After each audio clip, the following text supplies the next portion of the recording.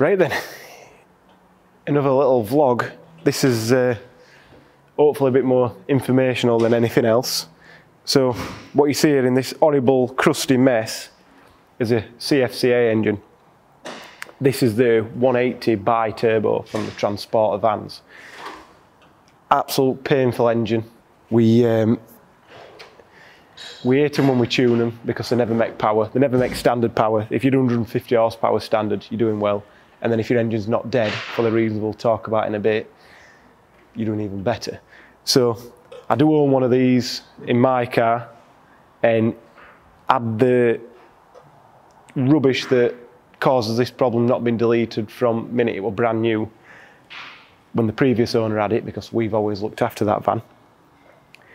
I'd have never bought a 180, I'd have just got a 140. But if you know what you're buying and you're pretty savvy, you'll not get caught out like quite a lot of customers do with this engine. But the transporter vans are good. You get all your crap in back. The only downside is people randomly wave at you who's got other vans, so that is one of the downsides. But anyway, so this is the reason this is here. We bought a van. It's a Caravelle executive. I don't know if that means anything to anybody else, but it's a fancy van.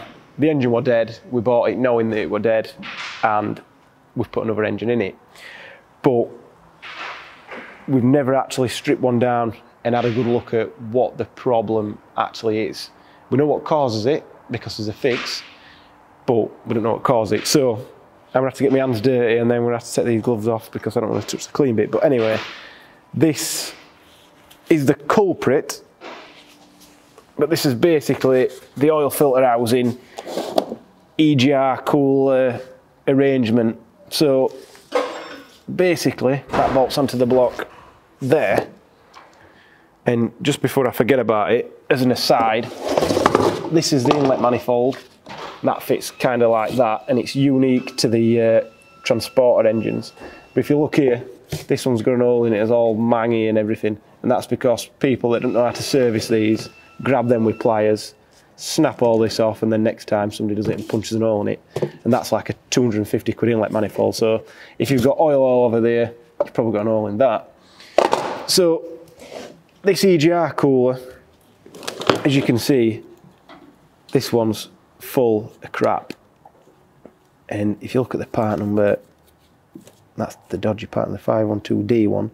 So I should have checked my part numbers before I did the filming before, but I was learning as I was going along because I didn't even know which part number this had got. But basically, this part number with a D at the end is the latest revision. So this is a genuine one. Obviously, the aftermarket ones that we've put on there, they're not got a Volkswagen number on, they've just got a Pierburg number. So if we can, we'll stick all the numbers that are bad up now, and all the numbers that are good now. I'm going to not try and say them all because I keep getting them wrong apparently. So if you've got any of the bad numbers, the first job to do, compression test. If that comes back good, change the EGR cooler.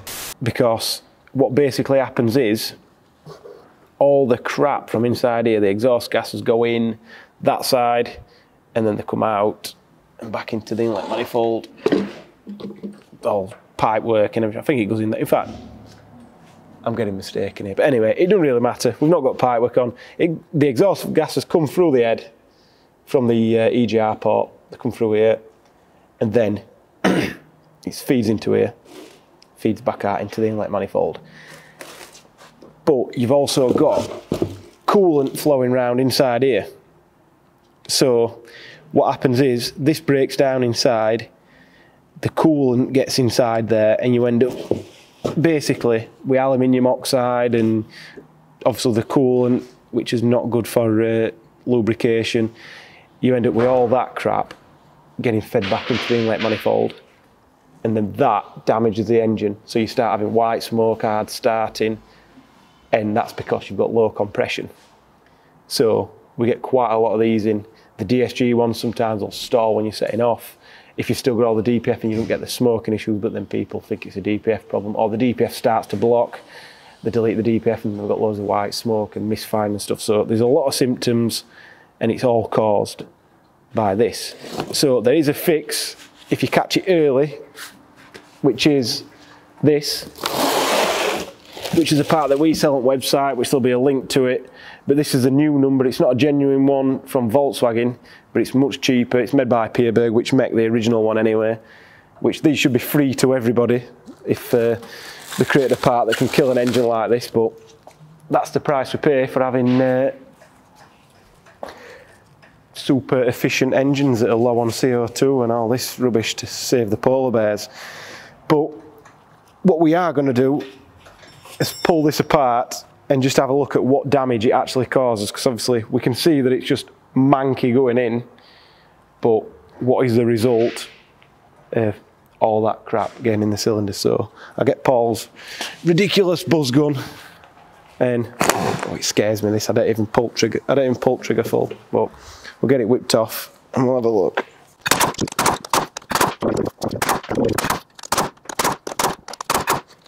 That's that.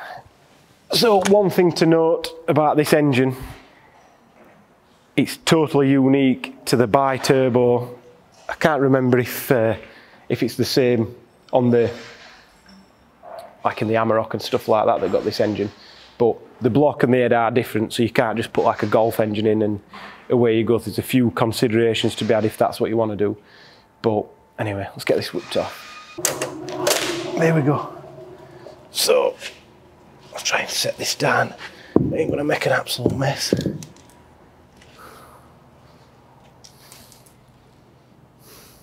Yeah, there's some horrible looking stuff there, but that looks like it's fell down from head gasket more than anything. And this one, I can't remember exact compression. I think a couple of glow plugs were stuck, but one of them had got like 80 PSI when it should be more like 400. So, something not right, but the bars don't look. I'll get a torch and wind it over.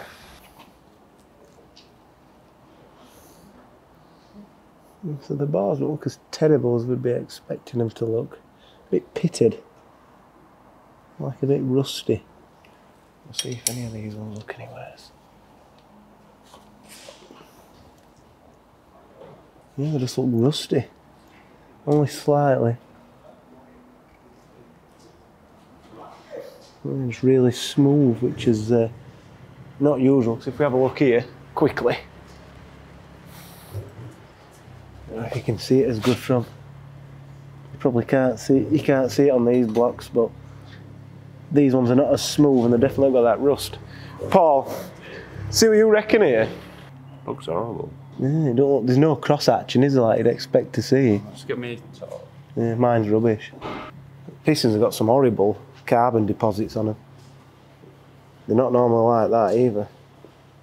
So all this crap must be getting. Yeah, your torch is better than this one. This looks really shiny, doesn't it? But yeah, rusty at the same time. Yeah. I think I can think is that stuff. That's bits of aluminium, that, isn't it? Yeah. But it's not from the. That'd be from cooler. Yeah, that's not from the piston itself. Like if your piston had melted here, yeah, you'd expect to see that, wouldn't you? But that's like the aluminium oxide we're talking about from. Yeah, because it looks like carbon there, but that's just covered in oil, isn't it? But yeah, it's aluminium. Yeah. Yeah. So that's all. So all that's like sand, isn't it? Really. Yeah. You put pistons out and it'll be rings will be gone. See him, boy, it's all like pitted and yeah. Horrible. It's just literally all the.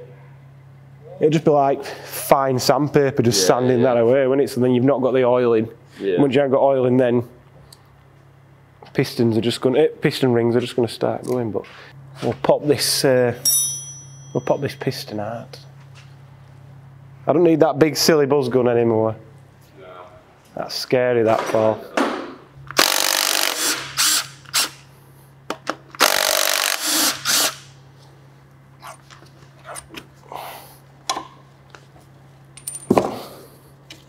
They look alright.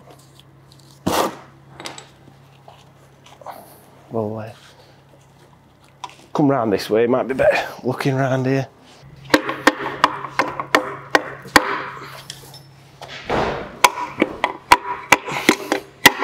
There we go.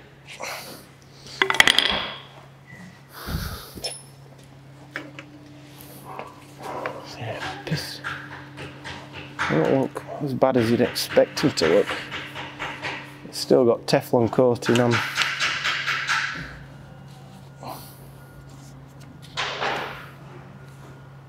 As you can see, they look like they've been polished up, so I can only assume they're not as bad as I thought they were going to look. We'll get Paul's opinion again. He's seen more of these good and bad engines than I have. Didn't feel like it got a lot of tension behind it. Yeah, you can feel it. It's just really sharp. Yeah, so that should be not. They're not rounded, but they're not. No. They're not like a. That's not razor sharp. I felt worse when they've had no oil in them. Yeah. But it's just yeah. So it's lost a bit of. So it's just literally that sealing bit from ring to bore. Yeah. But obviously we hadn't measured this, so if we measured it, I imagine that bore will be too big as well. Yeah, slightly. Yeah. So anyway, that's the end. It is taking engines to bits while we're filming because it's a bit annoying trying to figure it out. But it's the idea with this. Then we're going to rebuild this engine, and then we'll probably offer it as an exchange if people want to drive in and drive out, or we'll exchange. Just send you an engine, and then you send us your dead one back, and then we can fix it, hopefully. But this is just another aside to the madness that we've got going on at the minute. So anyway, hopefully that were interesting. We could go a bit deeper if we wanted to, but we'll leave it at that for now. So cheers.